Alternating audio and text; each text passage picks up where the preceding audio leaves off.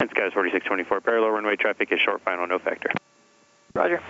So that's us on short final as we head into Palm Springs International Airport.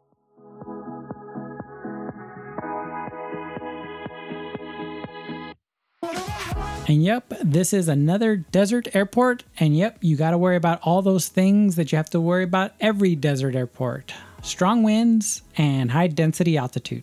And when I mean high density, I mean high density. I remember my first cross-country night trip was to this airport, and 9 o'clock at night landing, it was still 95 degrees. So you can only imagine what it was during the day.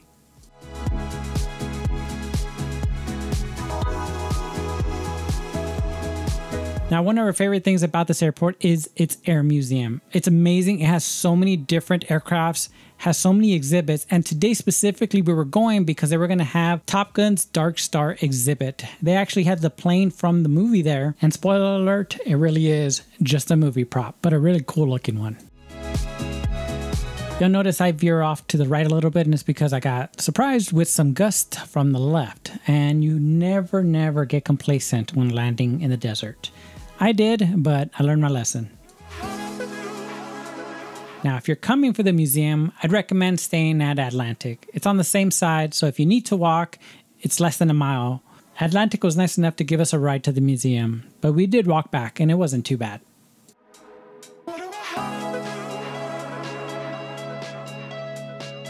And 39er Hotel, you can roll all the way to the end, turn left, and into park with me. All the way to the end, turn left, and we'll stay with you. 39er Hotel.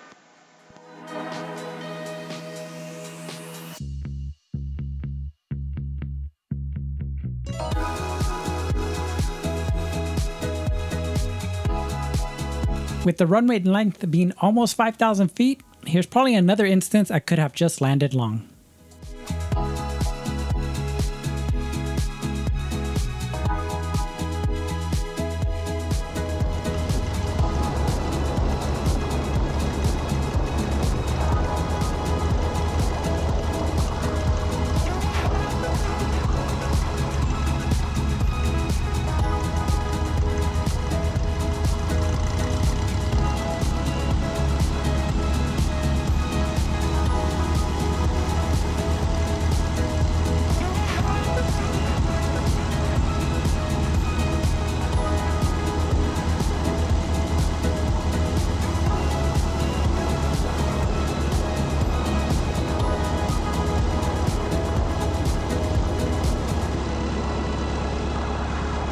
I love how that little Cessna is sitting right between two private jets.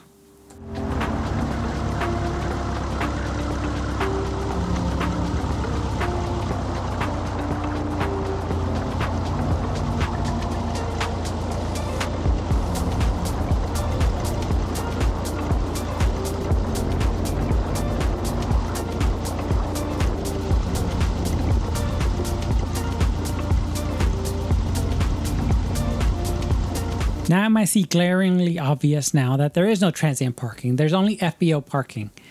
But one of the things that my wife and I always make sure we do is we take advantage of everything they have to offer. I mean, you're paying all these fees, you might as well take advantage. So we took a crew car and went into Palm Springs before the exhibit. And I definitely recommend you guys do the same. If there's a crew car, take it. Take it for the 2 hours that they usually have it for. If they have snacks, eat them. My wife and I have a joke that originates from an event we went to where the VIP section that you had to pay for had a free Wi-Fi sign. Nothing free about it. You already paid for it.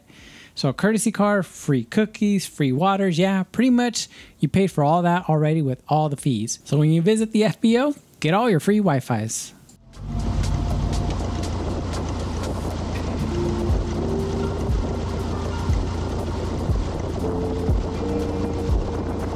So you might have noticed we're all the way out in the boonies, but don't worry, they'll give you a ride to and from your airplane.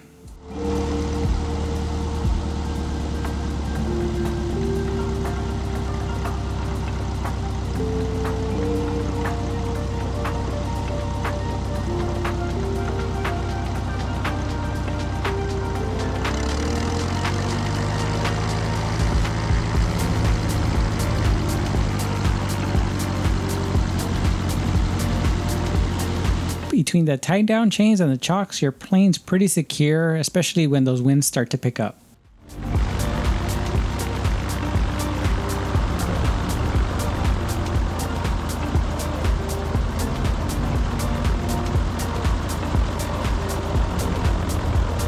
All right, time for a pilot's favorite part, the checklist. If you found this video helpful, please give it a like. If you don't want to miss our next airport, please subscribe.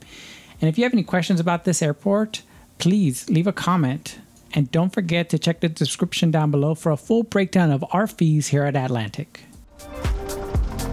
And here's a peek at that Dark Star exhibit.